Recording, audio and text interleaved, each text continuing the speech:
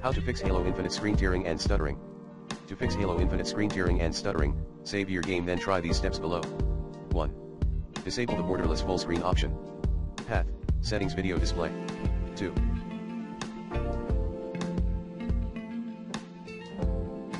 Set 61 to the minimum frame rate option.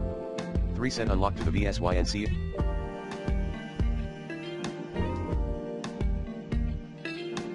option. 4. For NVIDIA control panel players, 4.1 disable anti-aliasing, transparency option in manage 3D settings.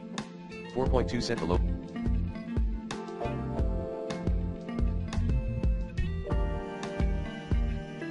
latency mode option to ultra. 4.3 set the max frame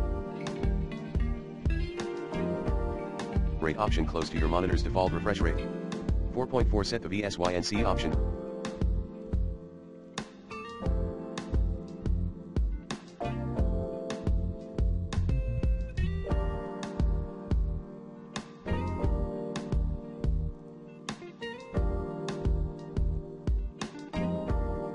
To fast. 5. Relaunch your Halo Infinite game.